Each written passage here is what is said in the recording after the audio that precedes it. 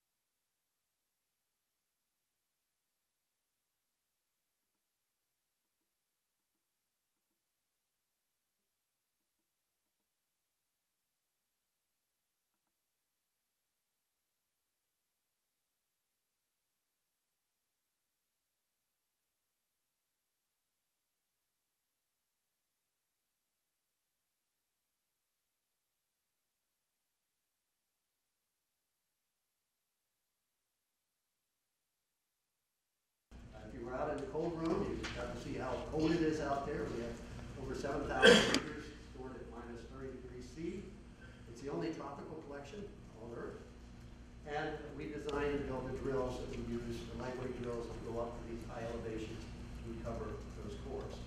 So it takes a major effort. All these points are places where our team here at Ohio State has drilled.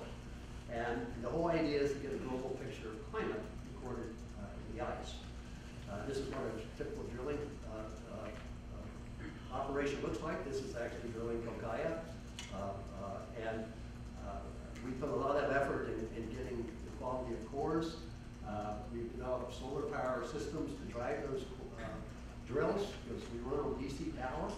And we can switch to a diesel generator, which has been modified to run at high elevation and cold temperatures, which diesel don't generally like to do. So all of those things are make what we do possible. I think sometimes we forget that we live on a sphere, and because we live on a sphere, we have about 50% of the world's population actually, 50% of the land surface in the tropics, between 30 north and 30 south, and 70% of that 7 billion people living in that zone. And also we forget it's really a water world. 70% of our surface area is water and ocean, and that plays a very important part in the future and climate and the past in climate. Water vapor, which is a very important greenhouse gas. You can see this is the average of the year 2009, and you can see this is a tropical environment. And you can see where the drill sites are located, and it brings a very uniform record to this part of the world. If you look at sea surface temperatures in this middle panel, and you look at precipitation, you can see how these two are linked. But when you get up to 500 millibar level, where these glaciers are located, temperatures in the tropics are very uniform. And this is something that's very pronounced in our climate system for the Earth. And I think that's why we see such similar records throughout the tropics. This is where Kilkaya ice cap is located. It's the largest tropical ice cap on Earth, and a place where we've been working for many years now. This is what the ice cap looks like. It's 18,670 feet. It sits right above the Amazon basin, and it provides a tremendous history of the past climate in this region. This is what an ice core looks like before they went up downstairs in our freezer. And if you look at this part of the world, throughout Peru, there's a very pronounced wet season and dry season. The dry season is June, July, and August.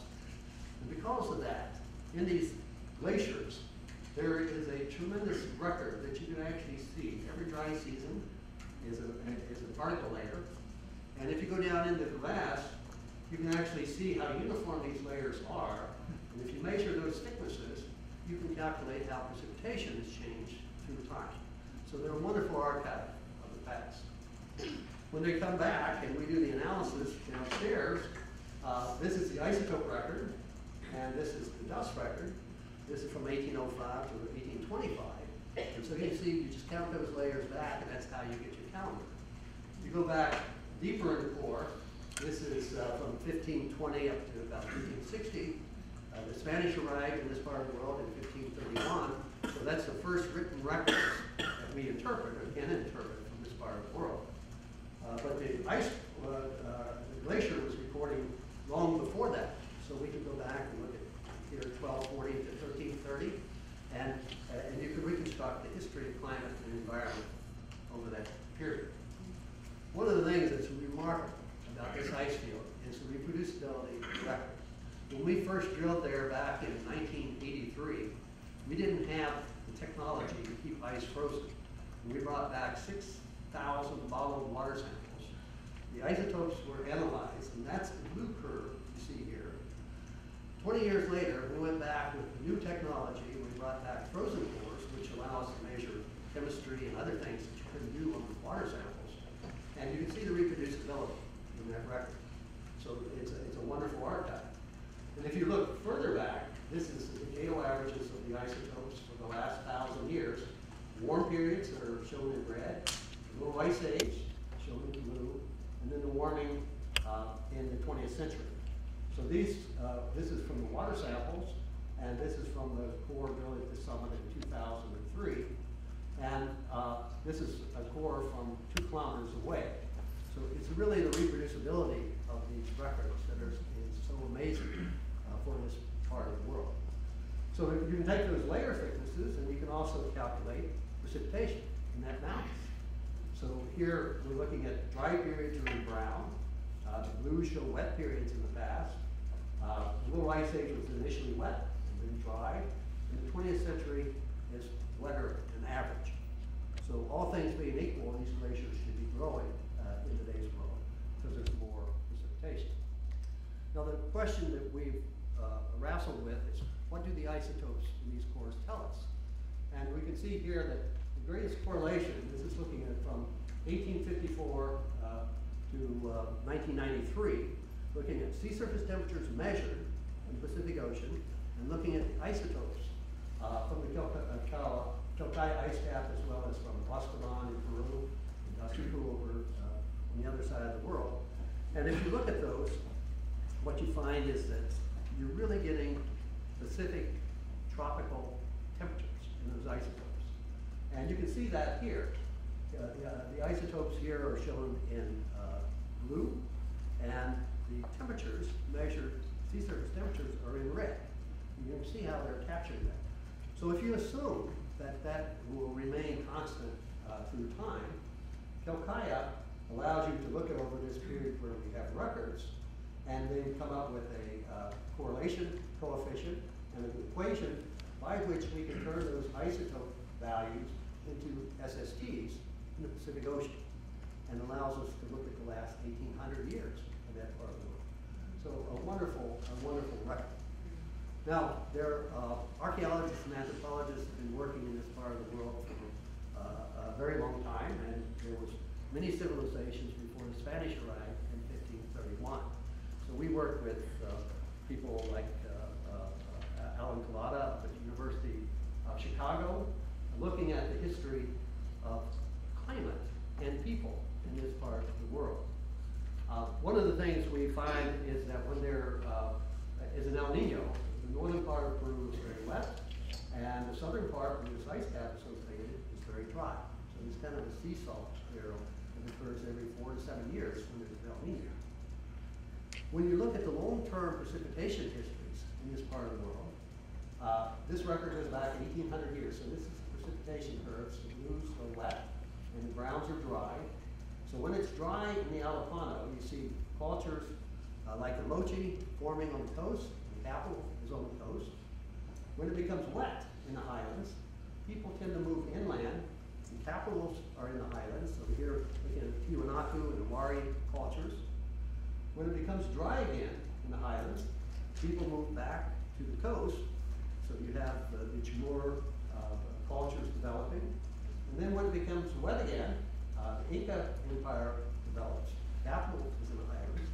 And so you see this seesaw of people over these periods of 300 to 400 years.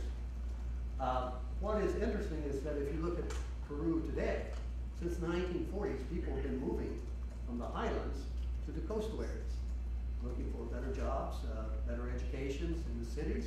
Of course, the past would say that people actually should be moving in the highlands, where the water is now located. And so we now have water shortages in the coastal desert areas for many different reasons. And you have Lima, Peru, looking at building tunnels through the Andes to capture water that now goes into the Amazon and bring it back over to where the people are. So you can get a perspective of the past. We measure many things, and I'm not going to bore you with all of these, but we talked about the Little Ice Age, and you'll see that a lot of these show similar responses during the Little Ice Age. The thing that's really different here is, if you look at the chloride and the fluoride, there are two spikes that are totally different. And that raises the question of what is causing those. And so we've developed these records from around the world. So here's Quelccaya, and we have another record of the monsoons over here on Dasuku at the top of the Himalayas. So if you go to Dasuku, this is the top of the Himalayas, and we have a record there that goes over the same period of time. It doesn't have the annual resolution Quelccaya has so far back in time.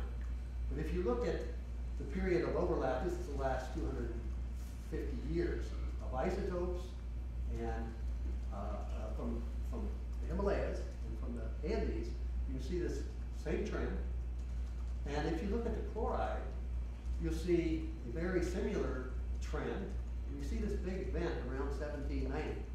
This big event occurred first in the monsoon system, and then later in South America.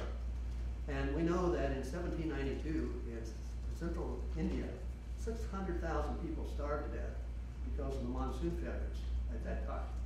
And we know that in South America, there was a tremendous El Nino event.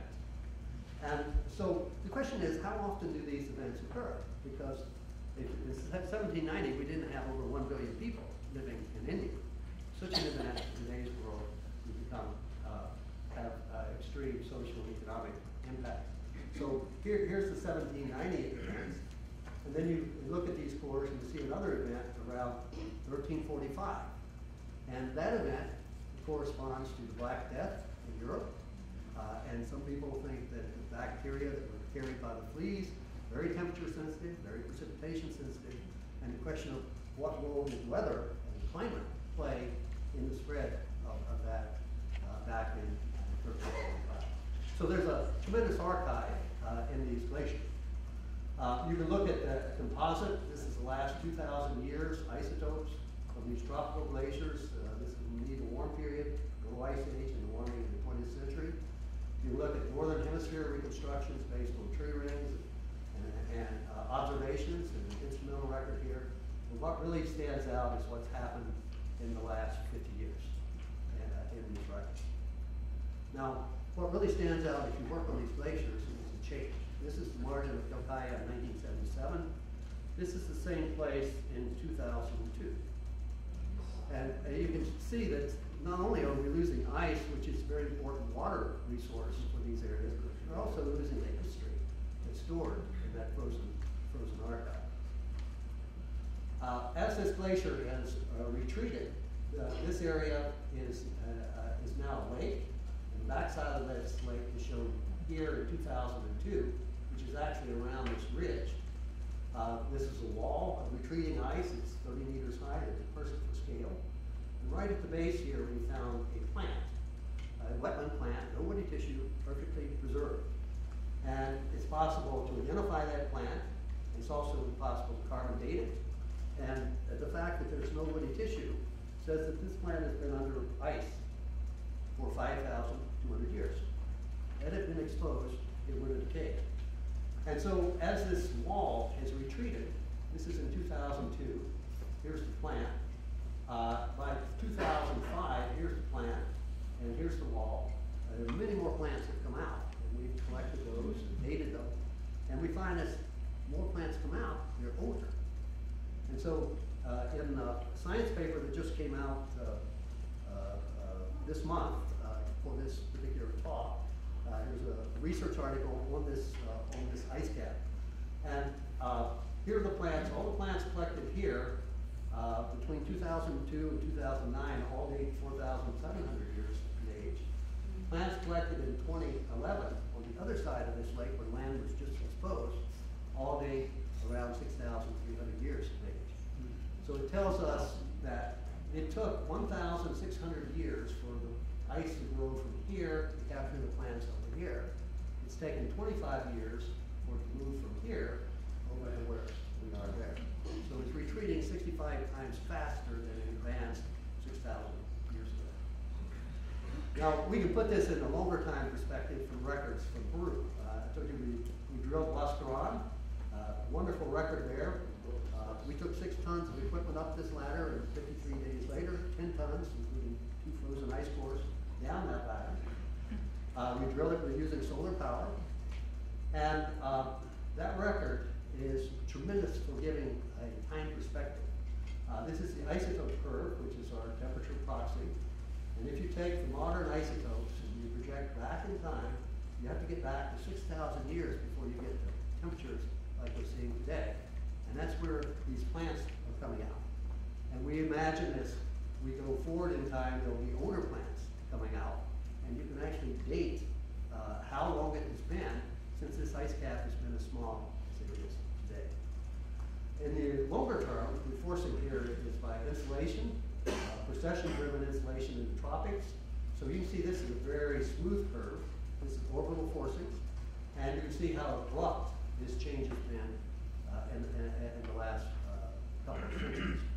So you can see the change. I like this quote. This comes from Henry Pollack's book, A World Without Ice. It says, ice asks no questions, presents no arguments, reads no newspapers, listens to no debates, is not burdened with any ideology, carries no political baggage. As it changes from a solid to a liquid, it just melts. And that's exactly what it's doing. And all through the Andes, the glaciers are melting. This is the largest outlet glacier coming off of Calcaya, Corrientes. This is what it looked like in 1978. This is what it looked like in 2011. That lake now covers 84 acres, and it's over 200 feet deep. Didn't start to develop until 1991. So it shows the change. And here, you can actually see the retreat. This is 1978, and you watch this, and this brings us up to 2011. So the changes there are actually tremendous. And you can see this on the longer term time periods. This is a photo, the earliest we could find, taken on glass plates in the 1930s of this. There's a religious site here, Kiribati, and we went back to this place, back to this same rock, to take a picture in 2006. And if you compare that, those two photos, where you see the bright areas, it's where the glaciers are today. So you can see they're not only retreating up these valleys, they're also thinning from the top down. And that's an important phenomenon that's happening to many of these glaciers. So here's Calcaya. This is the Landsat image from 1988. The Cordillera Vilcanota is up here. This is a vision of this place in 2006, so 18 years later. And if you look at the yellow, this represents the area of ice lost. So you can see it's not just Calcaya, it's all these glaciers through this area. And over this 18-year period in Cordillera Vilcanota, 24% of the ice has been lost. So if you look at the world as a whole, these are the places where ice is being lost. It's not just in the Andes. And we're very concerned about what that'll do with sea level. We know sea level is rising now about 3.5 millimeters per year. And you can look at this and say, well, what if you would lose 8% of the ice that's now on land? What would our coastline look like? So here's the Gulf Coast, Florida, Miami down here. This is what it would look like if we lost 8% of the ice on land. And we've already lost 25% of the Calcaya ice cap since I was a graduate student. So these are huge, huge changes. So how to manage a world with threats from climate change, rising sea level, and rising energy consumption. I mean, these are the problems that we're faced with as we look into the future. But the people who live here are already seeing the impacts of these changes. This lake that formed, this was all ice when I first went there. The glacier was in here. This lake formed, and we were surprised in 2007 to see that it had drained. And all the water that was in this lake actually flowed out underneath the ice on the backside of this ridge. So this is the backside you see here. And this is actually standing in the lake bottom.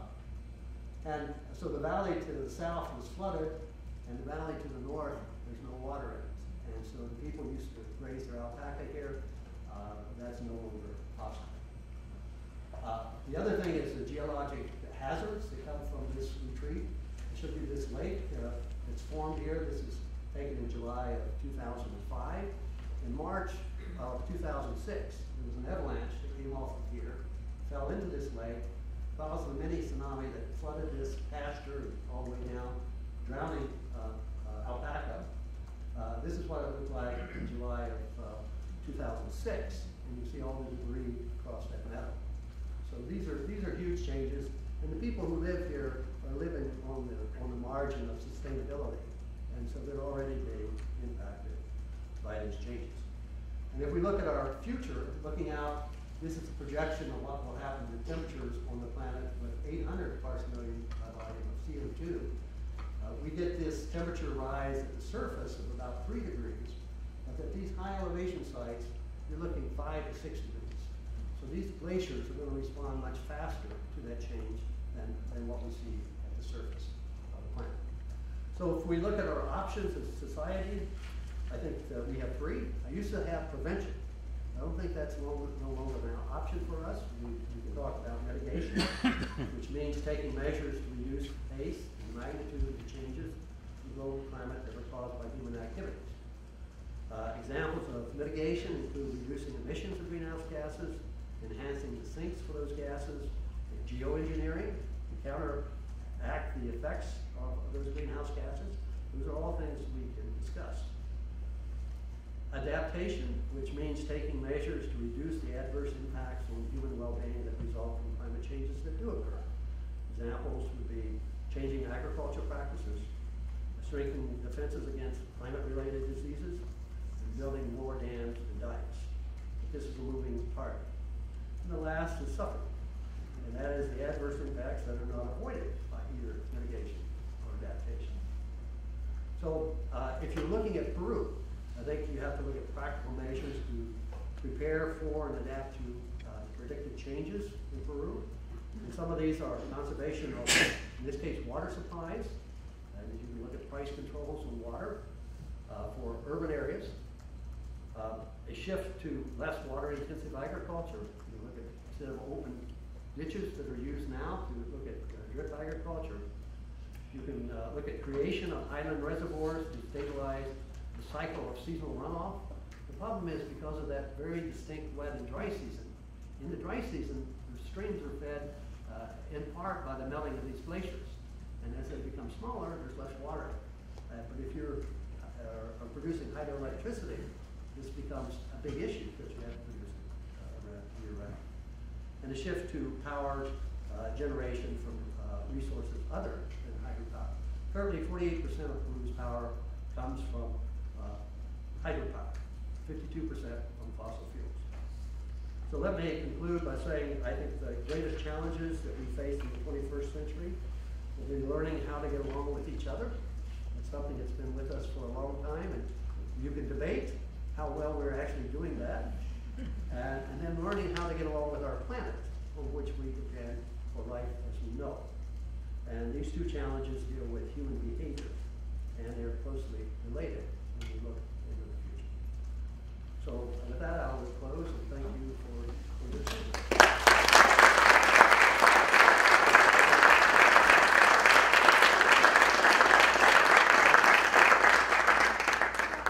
5 minutes for questions for Lonnie. Yes. Would you speak to the research and awareness in Peru itself? I don't know if you're familiar with politically or academically what's being done or talked about in Peru. Well, when I go down, I now usually end up in Parliament talking, and I question how effective that is when I go and talk to the U.S. Senate. I question, how this impact is, are you really making any headway? But I know in Peru there are a number of things that are being tried.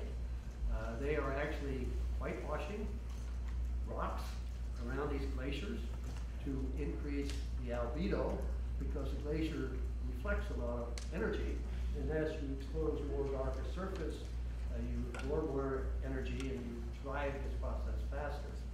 There are people putting sawdust on the glaciers. Back when we had ice boxes, you put sawdust to preserve that ice. There are people actually doing that on some of these glaciers. I think the people who live in these areas, and I would say this, if Columbus, Ohio had a glacier, we would all be very concerned about this. People who live where they can see glaciers, whether you're in Peru or in Alaska, it becomes very real because you see it, and we respond to things that we can see. So there is certainly an awareness in Peru amongst the general public that things are changing. So in Peru, in next 10 years, they will make new lake because population increase, temperature increase.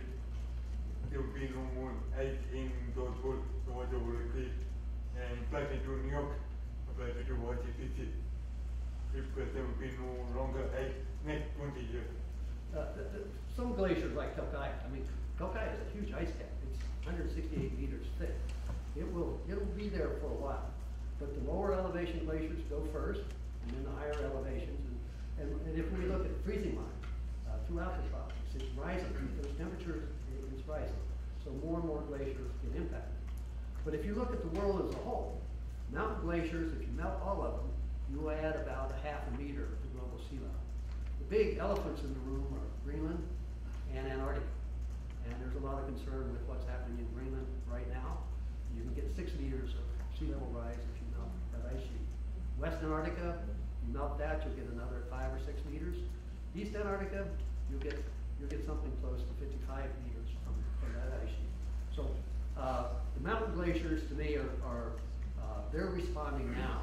And if you think about impacts on people, that is now, whether you were in the Andes, and Peru is a very important place because 70% of the world's tropical glaciers are in Peru. And therefore, the lifestyle has been built around water and those rivers that are driven by those glaciers.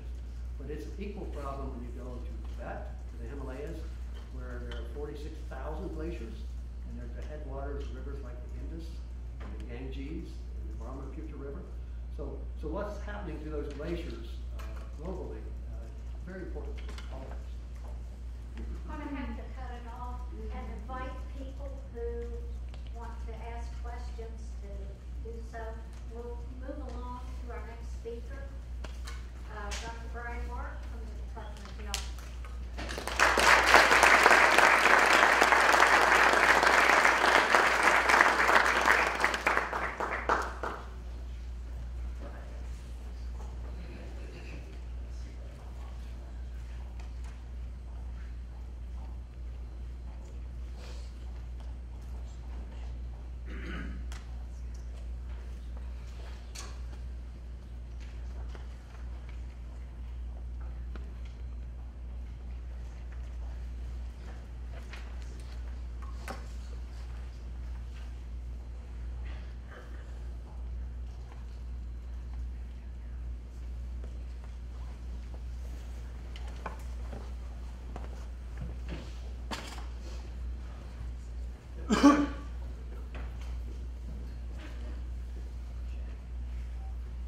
Okay, thanks very much.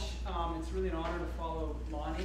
I draw your attention to this picture here. We are together on Kilimanjaro in 2006. But I would give you a little buyer beware. I first met these guys when I was a 20-something-year-old and not quite sure what I was doing in my life. And I caught some sort of bug. So beware, if you're here for the first time, you never know what might happen. So what I'm going to do is pick up on this great theme that Lonnie's really told us about, set it on a global scale, and given us a really important time perspective and a cultural perspective on what this means to go through climate change with melting glaciers in an area of the world that relies heavily on them.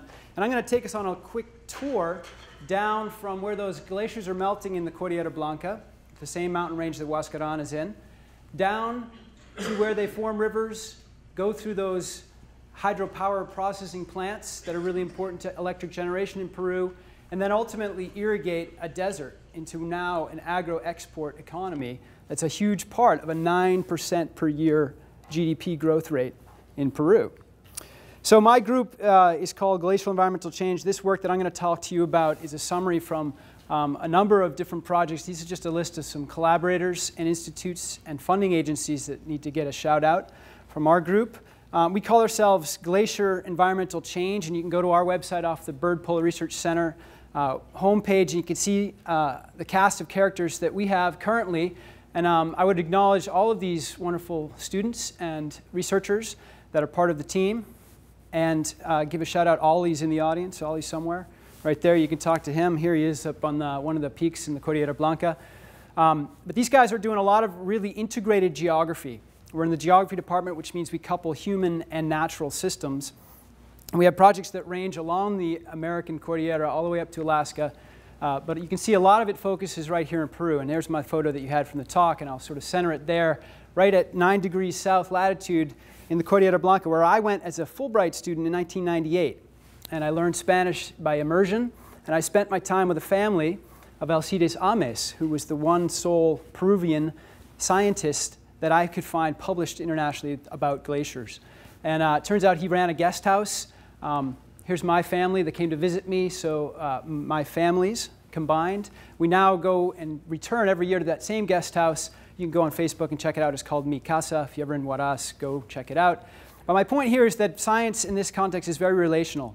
And I think a lot of what we've seen through the Byrd Center and through Lonnie and Ellen combined, the commitment to place and time is significant, and it goes through people. So here we are in the central Andes of Peru. The tropical glaciers, as Lonnie just said, 70% of which reside in Peru. You can see that a lot of the rest of them are in the Andes. We're going to go to this part right here. Here's Lima, and you go up here on a 7-hour bus ride to the Cordillera Blanca. And just to reinforce the point that these glaciers are disappearing, here's a summary graph from a few years ago, just pointing out relative rates of loss for tropical glaciers with regard to global pictures and maybe more the mid-latitudes that we're more familiar with. And you can see that these rates of recession are equal and exceeding those in other parts of the world. Now, if we take sort of an oblong view, this is a NASA whirlwind photo. It's not Google Earth, just a sort of shout out to NASA, of an oblique angle to show you what the Cordillera Blanca looks like, arranged along here. These a number of peaks over 6,000 meters, about 30 of them, a lot of them above 5,000 meters. But here, running to the north, is what's known as the Santa River that drains the western side of those glaciers and combines with rivers coming off the Rio Negro, or the Cordillera Negro, which of course in Spanish means Black Mountain Range, because there are no longer any active glaciers. It's in the rain shadow. And you can see that the main population center is Huaraz. It's about 100,000 people there. But throughout this valley, which is known as the Callejón de Huaylas, we have over 250,000 people. And I would add that in the latest population results from 2010, it's these mid-sized cities that are growing even faster than Lima now. Okay? So this is really kind of an important reality of glaciers next to people. And I'm going to take my story from, we had an embedded reporter with us last summer, Barbara Fraser, who's a Peruvian. She's actually an expatriate American, but she lives down there and loves this area and writes very passionately about the environment. This was a news feature that came out in Nature, and she followed us down from the glaciers to the coast, and her story really picks up this theme of what does it mean when this snow and ice disappears to locals. There's a quote from a local talking about how the ice is moving up little by little, and when the snow disappears, there will be no water. And so here's a few of my grad students and associates, collaborators, showing some of the ways that we've been trying to trace that meltwater from the ice that's melting down through this river system, keeping in mind, of course, that we're in a very active hydrologic cycling. Lonnie showed you the tropical hydrologic moisture and how intense that is. That's one of the most intense hydrologic or climatologic features on the planet is the Hadley cycle. Okay, so we have a very wet and a dry season, 80% of the rain falling in 6 months of the year. So that buffering capacity of the melting ice is really important during the rest of the year. So we're trying to figure out just how much water is coming from the ice and really mixing methods. Okay, so what we're trying to do here, here's the quote that I had in here, was we're trying to cross these traditional boundaries and not studying water separately from the people. And in so doing, we're looking at quantifying discharge in the river, installing some groundwater wells, because really one of the major sources of water ultimately is the groundwater. Okay? The glaciers provide a very small percentage overall. And here we are looking at water quality indicators, because as the water decreases in quantity, that quality of water becomes ever more important. So this is the entire Santa River watershed in a GIS coverage. You can see the total area is about 12,000 square kilometers. Again, here's the main city of Huaraz. There's another big city, Catac, and I'll show you a number of hydrochemical results so you can keep in mind where those cities are. The whole course of the river runs about 300 kilometers, takes a left-hand turn through an amazing gorge and goes out to the Pacific Ocean, where it runs through one of the drier deserts of the world and into the Pacific. Huascarán, again, the highest peak in Peru. Rapid glacial recession is the characteristic of this range, but also there's a number of emerging social vulnerabilities, because when you look at the livelihoods of people in this part of the world, we have traditional agropastoralism is one part. What you see outlined in black, grid cells through the watershed, are all active mining claims. That's over 50% of the watershed area is claimed by mines. Now, one of the major, again, revenue generators for Peru is export of minerals, as it has been since colonial times. that has a big impact on water. It has a big use of water, but also impacts the water quality. I'm going to talk about the Callejón de Huaylas as the upper watershed that drains all these glacierized areas. This is defined by the pour point of the Cañón del Pato hydropower plant, one of a number of them before you get to the coast. And then what's really surprising now is to see the extent to which the desert coast has been transformed into productive agriculture, most of which is exported, 99% of which is exported, okay? And you can see here some of the principal crops. Just to note, one of them is a very thirsty crop called asparagus, and I would challenge you next time you're at Giant Eagle or wherever you shop to look to see where that asparagus comes from and see if it doesn't come from Peru.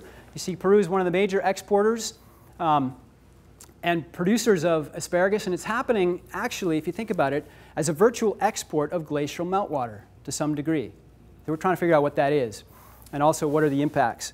The other thing is, coupled with our social scientists and our historians, we've been able to look and access some of the production records for crops. And what you can notice here that jumps out at you is the change between a decade from 1960 to 69 and from 2000 to 2009 in these different principal crops. Okay? And you can notice right off the bat, just if you look at percent change, how big asparagus is, because it was virtually nothing in 1969, but by 2000, 2009 it had a huge growth. But notice where the negatives are. There's a decrease, a concomitant decrease in things like barley, okay? Things like alfalfa, things like wheat, okay? And of course, la papa. Okay, we had a number of wonderful potato dishes for dinner tonight, okay, the home of the potatoes. These are subsistence level crops that are decreasing at the expense of huge export-led agriculture. So just to show you what this might mean economically, you might think, well, this is a great revenue generator. Again, look at the GDP growth in Peru in recent years, 9%. Just last 2011 was almost 7%. But for every dollar that a U.S. consumer is going to spend on imported asparagus from Peru, about 70 cents is actually staying in the U.S. So you then get 30 cents that's going maybe to the Peruvian farmers. But even of that, a lot of that ends up coming back to the U.S. because of this economic global system that we're in through the seed production, through the materials for processing, the fertilizer, and the pesticides. Furthermore, there's huge tax breaks for these people that are generating profit. Okay? So think about some of the implications economically of this system and whether or not this is really benefiting local Peruvians. So our overall question in this integrated geography has been to look at, first of all, quantifying just how much glacier loss there's been. I'm not going to dwell so much on that now. We've talked about that in previous Peru nights, but I'll be happy to show papers or results of our tracking that volume loss. But now we're thinking more about this downstream hydrologic transformation to the entire watershed and what impact it has on people. So as Lonnie's up getting these amazing archives in the snow-capped and ice-capped peaks, we're down in the mid-flanks and below looking at the water coming from there and going to the coast. We have quantified the volume loss of glaciers, and one significant fact is affirming exactly what Lonnie was observing in those photographs of the thickness change in glaciers. So if you predict the total volume loss from surface area, you can see that actually we're losing that at an even faster rate than you'd predict because of this shrinkage. And then in terms of water and timing, if you could imagine a hydrograph, which is simply the discharge or total volume through time in a river, when you melt glaciers that are traditionally storing that high liquid in a solid form, you're initially going to have more water, okay? But at some point, you're going to then have a diminishing return. And when you actually pass that peak water is an important variable that we've been trying to track using hydrochemical mixing models.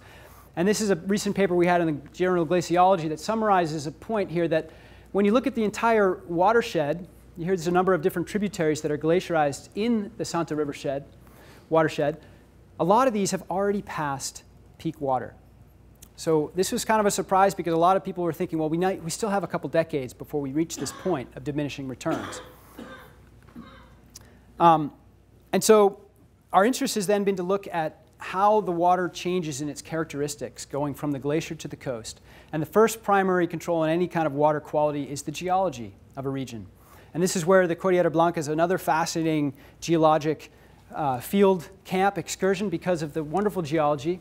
You have this intrusive body that uplifts through some metamorphic sedimentary rocks that have fossils, some don't, depending on how much it's been metamorphosed.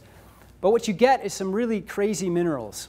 This is one of the reasons why you get one of the most productive gold mines in the world in 2003, okay? Because some of those get fluidized and concentrated into ore bodies. But the flip side of this coin is that you can have waters draining naturally across some of this terrain that have incredible amounts of concentrations of metals. Their pH can be on the order of 3. This is a stream in Kilkaiwanka. This drains right above the city of Huaraz. And if you look at some of the metals and the concentrations with regard to the World Health Organization standard of health, you can see that a number of these are in exceedance of recommended contaminant levels, okay, naturally. We're calling this natural acid mine drainage as a result of the geology. But this, of course, doesn't get at the not natural acid mine drainage and other problems when you take mine tailings, and in a culture that sees the river as a big flushing mechanism and doesn't treat a lot of wastewater and throws mine tailings directly in the river course, you can see these huge tailings here, again, right outside the city of Catac in the southern end of the Cordillera Blanca. Another couple of views of what this looks like. People are accessing this water for many daily usage. And if you look carefully, you might see some really nasty stuff in that photo, so I won't dwell on it. But you can see that we've been trying to measure the quality of this water, different indicators, because this is obviously a very direct usage point for people. And just to give you one indicator of some of the important trace metals we've been able to measure here at the Mendenhall labs, this just shows you a couple sample points on the upper Rio Santa, where in red we have a drastically over maximum contaminant levels in arsenic, which is a nasty chemical if you haven't heard of it. Okay, it does bad stuff to you. It's a carcinogen. 190 parts per billion that we measured coming out of one of these natural acid drainage combined with human use right below this mine tailings. And then in a couple places right outside Huaraz and just upriver where you're above what is known as 10 parts per billion. Now that's the World Health Organization. Peru was still at an old level of 50 parts per billion. So you might argue that there's some relative political differentiation here, but we've all recognized that this is a dangerous level of arsenic. So obviously, one of our concerns is, can trace metals be an indicator of quality? They're obviously can be dangerous if they also bioaccumulate through the system and through plants. Keep in mind our agro-industrial interest at the end of this river. And so what we tried to do in a couple snapshot surveys, were called synoptic surveys of reach studies. We went from the glaciers all the way down to the coast in a mobile survey to get some idea as to what the water discharge looks like and what concentrations of a few specific trace metals look like. So I'm just going to give you some preliminary results to show you, again, one specific example of how maybe, if you will, global climate change, global macroeconomics, water demand, and cultural context all come together to maybe make a really important point about human well-being. So what did we do? We got a bunch of grad students in a pickup. I was able to drive the turbo diesel. It appealed to me somehow. I spend most of my time biking and negotiating my way through traffic here in Columbus, so getting behind the wheel was fun. But we drove, again, all the way down the course of the river, sampling both the discharge, which is the cubic meters per second flowing past a point, and took samples to come back to the lab and analyze for concentrations of a number of different chemical species and elements. This list here is just showing you some of the wonderful elements we can analyze. There's a machine downstairs here that does the same thing with ultra small concentrations, tuned nicely for ice core concentrations, whereas over in Mendenhall we can use a wider range. We don't have to worry about gunking up the machine as much. So we've been looking at trace metals, other chemistry like major ions and isotopes, and the discharge. We came up with an acoustic Doppler profiler that allowed us to get a sounding of depth and velocity through the river. And we went all the way from where the Rio Santa begins in Conococha, a lake, all the way through the pour point of the La Balsa power plant and then down through the canyon to the coast. And here's just a couple of action shots from the field. Here's Ollie on a suspended wire bridge to get across with the depth profiler. And there we are sampling water. And what I'm going to show you are just some of the summer results, not only from the Rio Santa itself, but from 3 other rivers that are also draining the coast to the Pacific coast. And these are some data plots, so if you're still awake, This might put you right over. But here we see concentrations in parts per billion. And here you see the species. You may not be able to read it that well. The Parivilca is a river here. The Supe here. The Rio Santa, the Pour Point here. Here's our watershed we've been talking about. And the Huacho. All along here, there's only very small perennial streams that don't actually manifest themselves at all in the dry season.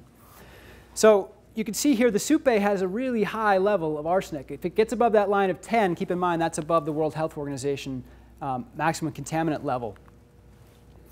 But then what you do, if you have this nice combined suite of data, you can multiply your discharge by your concentration and get what we call a bulk yield or bulk load. So that's the actual total in grams per day of some of these chemicals. And you can notice that the Rio Santa jumps off the chart above these other drainages in things like arsenic. That's about 2 kilograms of arsenic going to the Pacific each day. So we're finding these kind of shocking. You can see nickel is probably at a mineable level at about 1 kilogram a day. And then if you look just along the river, keep in mind this is a distance now from that upper lake all the way to the coast. The zero distance would be the high lake. Where the city of Huaraz is indicated here, and then Catac, you see this big spike right after that mine tailing. So this is clearly a human imprint on the arsenic source. But there's also a geologic one as you go downriver, and if you concentrate the bulk load by, again, multiplying those small concentrations by discharge, which increases downslope, you can see where those relative amounts become bulk yields, okay? And again, for abbreviations, there's arsenic and cadmium and copper, nickel and lead, and then uranium. So what does this mean when we actually measure the discharge? This really underscores the point of how much water is going to irrigate the plants along the coast. This plot shows you the discharge that we measured, again, along that same distance from the upper watershed at 0 down all the way to the coast. And if you look at that, you can see that 80% of that water in the river is derailed before it gets to the coast, okay? And it's used for irrigation. Now that's maybe an important achievement for human engineering and adaptation, because when this actual project of Chavimochic was conceived, people realized that there's a lot of water that we're not using, okay? So the thought was, let's put it to good use. And this is a really important development step for Peru. So we don't want to undermine what that means to people and their livelihoods, but that's some of the reality that we're starting to see in terms of implications for water quality. Again, we thought we might be run away from the Chavimochic folks if we told them what we were doing, but they actually embraced us and said, will you please sample our plants? So when we go back this year, we're going to be sampling our asparagus, so no need to panic yet. We don't know how much mercury is in your asparagus yet, but we're going to try to get a hold of that. But here, just let me summarize the points here that the Santa River and most of its tributaries have probably passed what we're calling a critical threshold and are now in a decreasing dry season flow. Now, if you remember what that looked like, there was this bulge and then a decrease. An important point might be to figure out, well, where is the actual difference between where we started and where we end up? Okay, and that's where we're talking about a 3 to 30% change. So that's not the end of the world. We're not losing all our river water. So that's a hyperbole, an overstatement to say that. However, what we're doing is critically changing the seasonality of that flow. And for the entire river of the Rio Santa, we're losing on the higher end of that, okay, a third of the water. Water quality is an emergent issue with a high metal concentrations that have both, again, a natural as well as a human or anthropogenic source. About 80% of the dry season discharge is extracted from that Pacific drainage for industrial agricultural irrigation, but also for municipal water to the cities along the coast and hydropower. The metal concentrations have already threatened water quality in some of these glacial melt streams, and some of those yields to the Pacific of metals are on the orders of kilograms per day. And in the future, what we're going to be doing, again, is quantifying a bit more detail what these tributary inputs are in terms of discharge and chemistry with regard to glacier change, and moving towards a more predictive model. But also, we need to get a better handle as to some of these controls that are fundamentally driving water chemistry. So there's our team coming out of a 4-day excursion to the mountains, some related publications. And again, I'm happy to distribute these. These are all posted on our webpage, and I'll leave it there with a OHIO, okay? So thank you very much.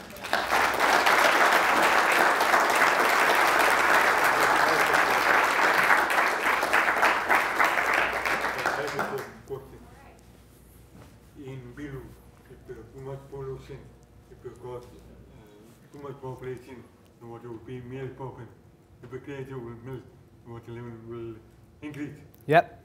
In next 10 years, there will be more pollution air, water. Right. So one of the major sayings in environmental science is, well, the question is how is this combination of population increase and pollution going to interface with water supply with the diminishing glaciers? And again, it's important to remember that the solution to pollution is dilution. Okay?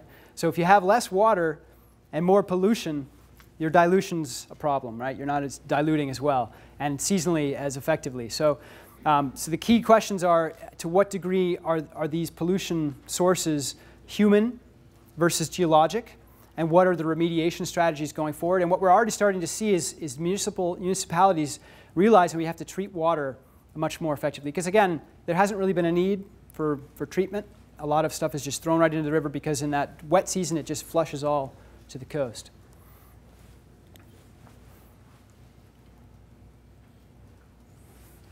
Hi. Have you seen the level of metal contamination in seafood rise as well? We get a lot of seafood food, don't we? We do get some seafood. We haven't checked any of the biological end levels, or we haven't looked at the plants yet or the seafood, but we will be looking at plants. I'm not much of a fisherman. I've tried really hard to catch trout, but they run away from me. A lot of the streams are stocked with trout. There's a big aquaculture movement, and so those that feed right within the riparian zone would be important to look at. So if you know anything about that, come along. You could use your skills.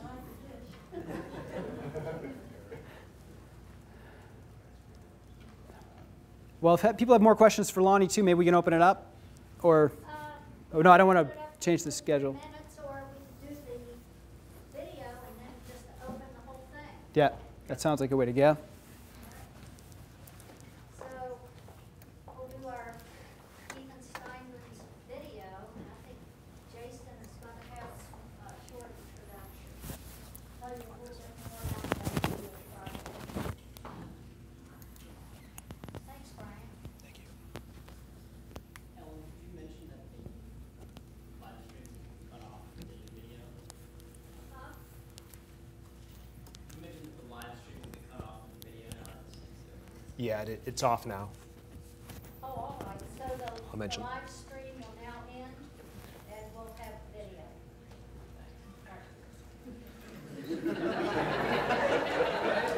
I'll explain that in a second. So there's copyright issues. The filmmaker that I'll give you some background about him, but he's based in Seattle, and the film is a negotiation for being broadcast. So as a courtesy, he's showing it, but you're probably only the third group to see it at the center. So because we are involved in the data and some of the video, he's allowed us to show it to the center because it connects the science here with what's happening on the ground, and he follows 5 different countries in South America. So before we get to that, that'll be the last segment for tonight, but I need to make a few thank yous. Thank you for everybody for attending both in person and online. I also want to go ahead and thank all the partners we had involved, because there's actually quite an extensive list of people that were involved in putting the program together tonight. The Department of Geography and Center for Latin American Studies that helped fund the food you ate this evening. Drs. Thompson and Mark for presenting. The IT staff, you see Wes Haynes in the back, and also Tom Castlebaum, who went ahead and set up the stream today. We're kind of testing a lot of new technology, so they've been working feverishly the last few days to make sure that all the equipment was running and everything was coordinated. Laura Kissel for bringing over all the materials from archives to show us this evening. Make sure you stop and see those on the way out. Aaron Wilson, who in addition to me went ahead and gave some tours this evening to some of the people in attendance. And then Lynn Everett and Janelle Henderson, who you saw earlier tonight, who helped coordinate the food and make sure that everything was set up for you to eat.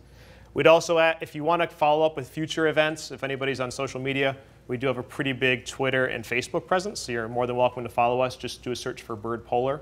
And then we also have an email list, so if you go ahead and email me, we'll be happy to put you on that, or just check our website. We try to get stuff on there as timely as possible. Yes? What is the website? It's BPRC, Wes, help me here, website? bprc.osu.edu. Thank you. BPRC, Byrd Polar Research Center. I have it bookmarked, so. And I go there a lot. A few other things, I just want to go ahead and give you some background about the film you'll see tonight. and Ethan Steinman, who's the filmmaker who produced the film. So Ethan Steinman's a Seattle-based documentary maker who lived in Argentina from 2004 to 2011. Living along the Andes and seeing the ice caps daily, he realized how little he knew about the importance of glaciers in the world. While exploring the idea of shooting a film about glaciers, he happened upon Dr. Thompson on a glacier in Peru. Very, very appropriate. The more he learned, the more he realized how little society is aware of the workings of the natural world, and felt that through stories of human impact, an emotional connection can be made that ultimately leads to a social change.